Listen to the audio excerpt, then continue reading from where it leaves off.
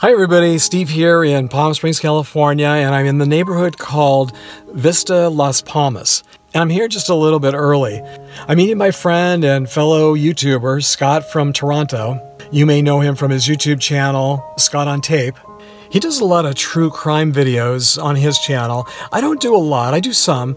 The house that we're coming to see today has such an interesting past. Not only is it famous for one of the most notorious crimes here in Palm Springs, but 3 different famous people have also lived here. And I'm especially interested in the last famous person who lived here, who was best friends with Rock Hudson. I also find it really interesting because when Scott told me about this house, I knew that the last resident lived here, but I never really paid attention to the address. And then when Scott told me that he wanted to come here today, I looked it up online and discovered that I was here. Actually, I parked right in front of the house the other day.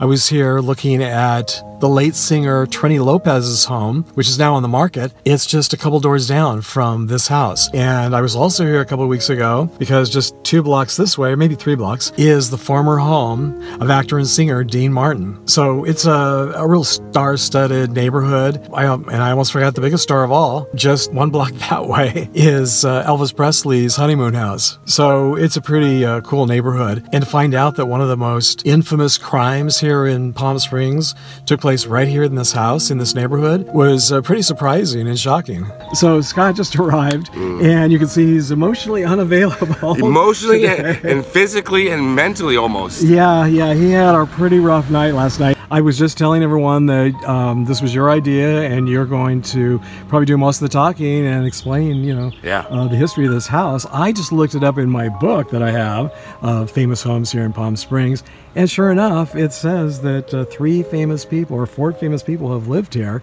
3 famous people plus the crime that you were talking about, and the last person that we knew about, but there were 2 people before that. Did you know about them?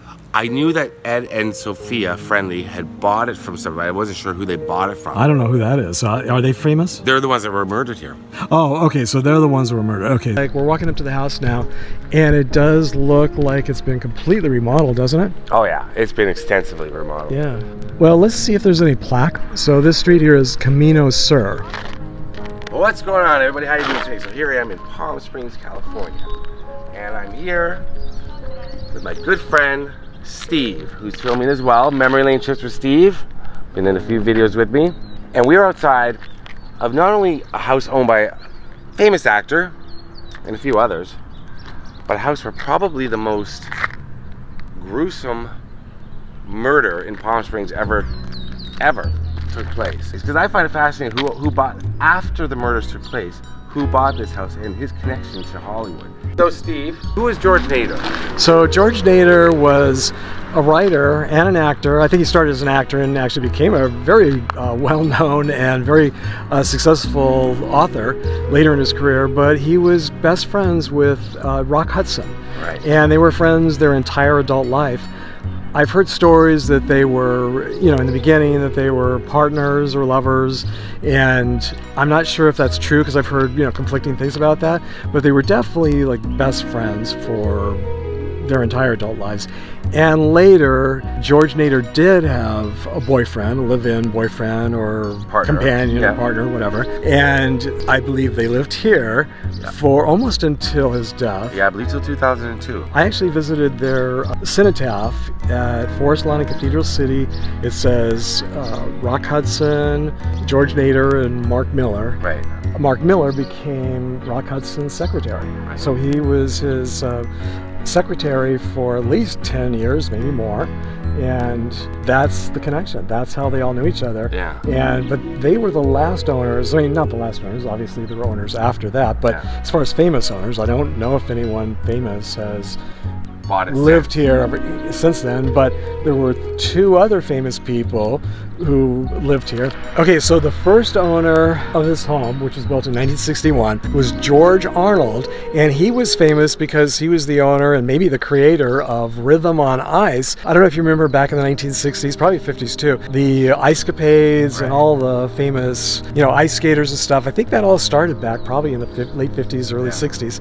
And so he was famous for that, and he owned this house. And then he sold it, I believe it was in 1977, to to Gregg Sherwood. That's actually a woman's name. Gregg was an actress, but she married Horace Dodge Jr., who was, I think, the son of one of the owners of Dodge, of the Dodge automobile dynasty.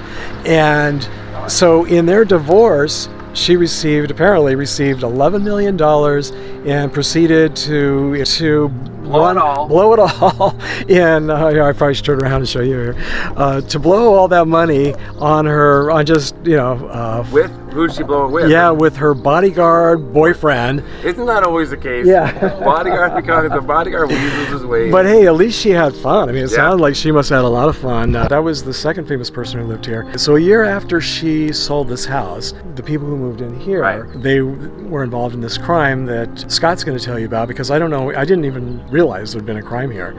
And then after that had happened, George Nader bought it. Yeah, I'm assuming that he knew that there had been. No, he did not. Oh, that's part of the story? Yeah, the realtor did not tell him. Okay, so let's start over. Here we go. Here's the house.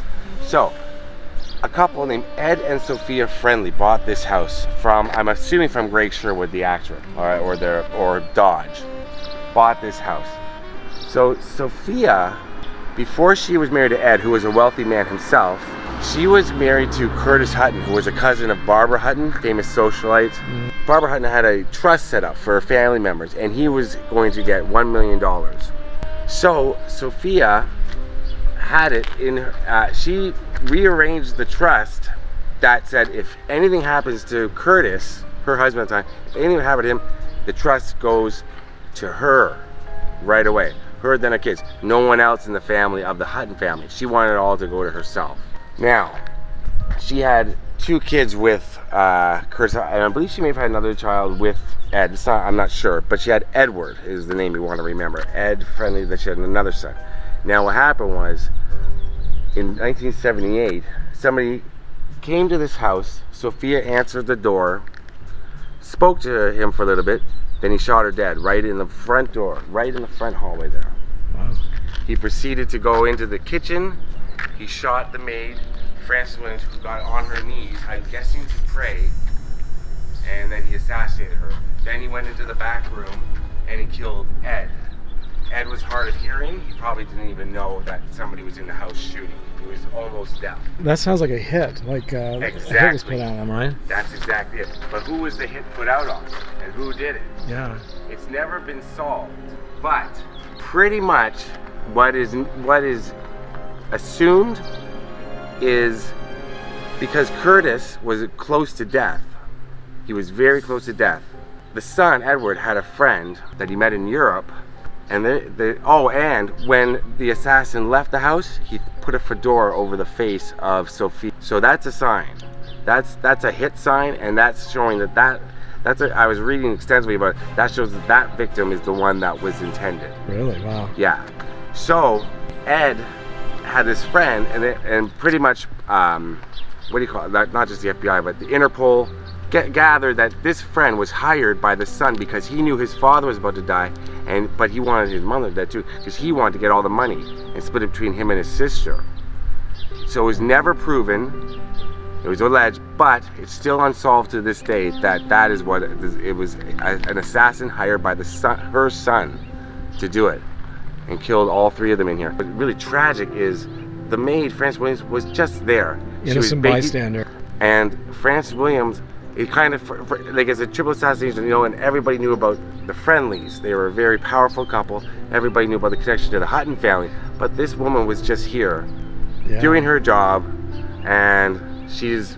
Now, what was their connection, the Friendlies' connection to Barbara Hutton again? Sophia, the wife, who was murdered first here in the front foyer, right here. Yeah. She was married to Curtis, which was Barbara Hutton's first cousin. And Barbara Hutton had set up trust funds for all of her different family members. So the son knew that $1 million, if he got rid of his mom and his father happened to pass away because he was on his deathbed, and it worked out perfectly for him. Yeah. Because the father did Curtis passed away, I think, a week later. Wow. And him and his sister inherited the money. So it was all for money. That's sad. It usually is, right? You know, like you look at all these houses. Passion or love or sex or money. Always. Why this house was chosen and nothing was stolen, nothing was ransacked. So you automatically, as an investigator, think it has to be connected to his business dealings, the husband, has to be connected to the wife. And of course, all this is alleged, because I'm guessing he's still alleged. alive, right? The son must still be alive. Right? Yes. Surprisingly, I haven't been able to find online any information about the final resting places of Ed and Sophia Friendly.